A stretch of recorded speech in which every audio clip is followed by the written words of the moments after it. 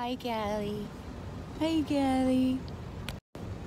So the thing is, test result. Callie. Hi, baby. Look, Callie, look. Look, Callie. She hangs her head out the window. It's so cute. Here we are, heading up the mountain. Just left Temecula and heading up to Idyllwild. Don't know if any of you are motocross fans, but this is Anza. You can see some cows out here. But this is where a lot of people, lots and lots of people come to do motocross. You can see that the area is kind of flat and nice for that, I guess. I don't do it, but a lot of people come here for that. And here we're coming up to, we're on a Indian reservation property, and this is a casino we pass every time. Mountain Sky, oh, that's a traveler center, but Kahila Indian reservation is back in there, or it's casino. And we are probably about 30 minutes away from Idyllwild. But this is Anza. This is one of my favorite spots coming up to Idyllwild. You start seeing the pine trees. The mountains are closer. The roads are a little bit straighter. You see a lot of horses in Springs Ranch right there. A lot of Boy Scout camps and field trips and stuff are down there. I think this is considered Hemet, Upper Hemet. There's Pathfinder Ranch, another place where a lot of overnight camps are done. Never been in there, but my kids have. And we are, I don't know, 20 minutes maybe away from Idyllwild. If any of you out there have heard about the wildfires in Idyllwild, but you can see the burnt trees all around us. I wasn't up here at the time where there was the fire, but you can definitely see the aftermath of it as we're heading up.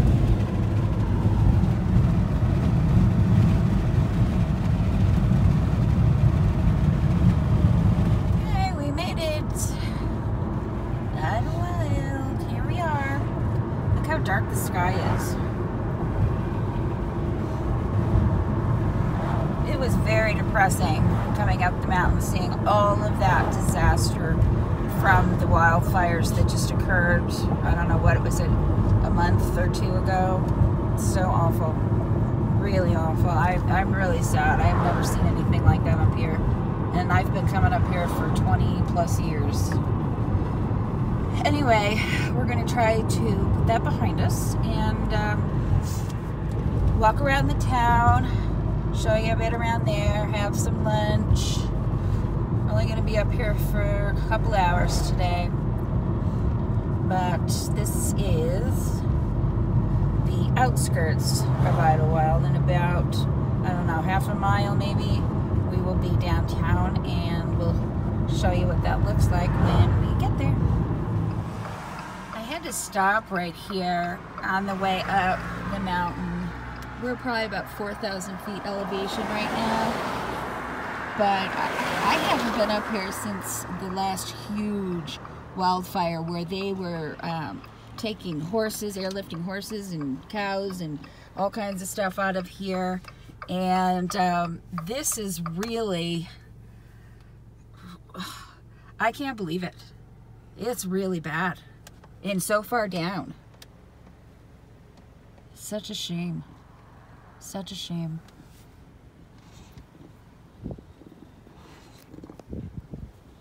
All right, Cal.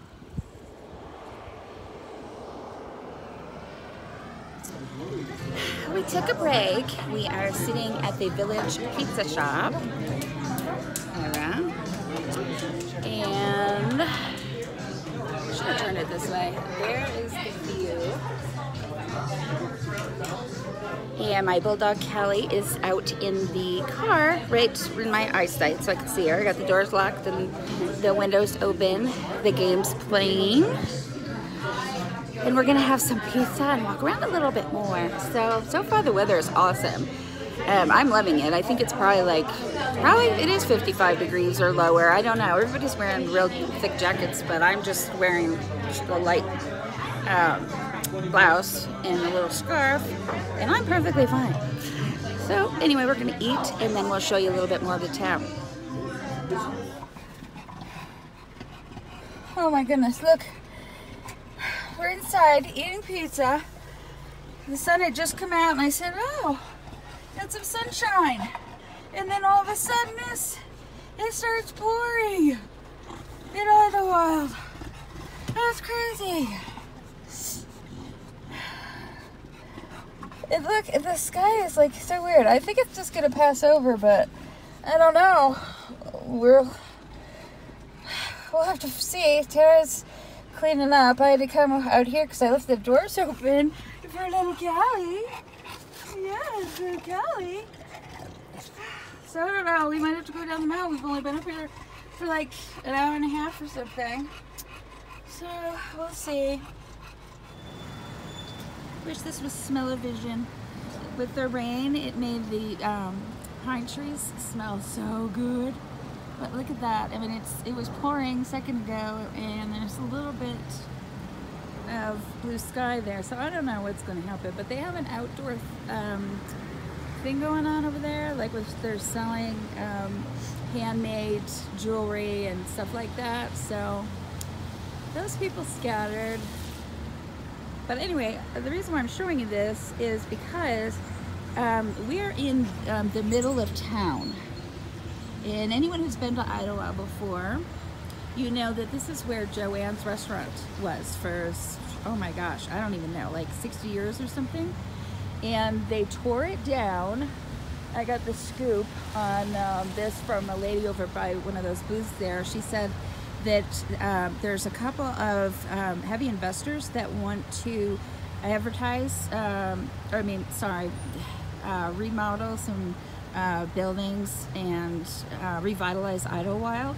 So they took Joanne's down and they put this park in there for people to sit, and there's a flagpole and that there. And it's really cool because, like I said, it's right in the center of town. And Joanne's was really, last time we went in there, I don't know, 6 months ago, it was horrible. They must have known they were closing, so it was bad. But anyway, so being that my daughter has a cast on and she can't get it wet, and we don't know if it's going to rain again, we're going to have to go back down home to Temecula. So anyway, bye Idyllwild. We'll see you probably in a couple of weeks. So we're on our way back down the mountain, but I wanted to get a little video of the town so you could see all the nice little shops and stuff that you could go to. This is the main area. And there's a bunch of shops back there. So this is about all we're going to be able to see right now.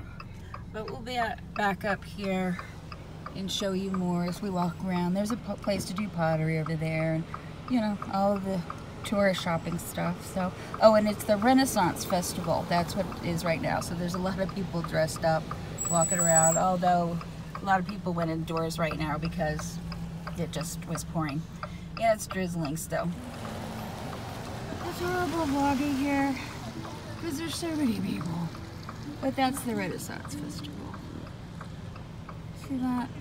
And oh, see the psychic readings? Oh my gosh, I wanted to do that today, but now I can't. So I'm going to do the palm reading when we get home. So we had to pull over. We're heading down the mountain. Of course it stopped raining as soon as we're ready to leave. But I usually don't stop at these scenic spots because I'm up here a lot. And I know what it looks like, but I thought you guys would enjoy it. It looks better in person, as everybody always says. And it's true. But I'm gonna see how far down I can get. Once we get down, you'll see cars way off in the distance there. It's like a straight cliff down. And we knew some people that were backing up on this road. I don't know where along this road, but they backed up and went right over the cliff. It was nighttime. You could see the cars way off in the distance there. That was many years ago, and it was horrible, obviously. But there's no guardrails, so if you're not paying attention, you can easily go off the cliff. You can see there's no guardrails here. Now you can't really, I mean, you would kill yourself, but you wouldn't go down way too far. Anyway, just wanted to show you that before we get too far, because I don't think I'm going to be able to video much on the way down. And my daughter's got a broken arm, so she can't do it really either. I wanted to stop and get some ice cream, so we're at the Lake Hemet Cafe. It's a campground, and then highway patrols right here. This is just a couple thousand feet, or not even, probably 1,000 feet below Idyllwild. And there's Callie Mae. We're just gonna walk for a minute while she eats her ice cream. I thought you'd enjoy this view. We are almost into Temecula, but I've always wanted to stop here. They make these huge sculptured lawn ornaments, I guess you'd call them. Welding. Yeah, they weld them. And this is a snake, obviously, or like a serpent, I guess you'd say. And they've got them along the road here. I thought this was like a big dog out there. It might be too dark to see. But here's a horse and carriage. Whoa. It's kind of cool, right? And that's a cactus. Lots of horses. And even saw a rhino right there. And then you've got, of course, your rooster, which, you know, they're always 10 feet tall. And a donkey, I guess that is. Oh, there's a like Jurassic Park thing over there. Dinosaur? Yes, right there. Oh, here's another one. I have no idea how much they cost, but they have, look, a whole mess of them here. People are walking around and looking at them all. You purchase them and they'll deliver them to your property. And they've come up with some new ones. I used to only see horses here and the occasional giraffe. But now I see a lot of dinosaurs. And lots of other things. So it says everything for sale, shipping, delivery, and installation available. I always thought about getting one, but just never did. Oh, look at this over here. This is huge. Oh my gosh, I haven't seen these before. It's like going through an amusement park almost. Look at how big this is. That's freaking huge. Somebody welded that and that and all that. It's cool, right? Looks like the owner's staring at me. Okay.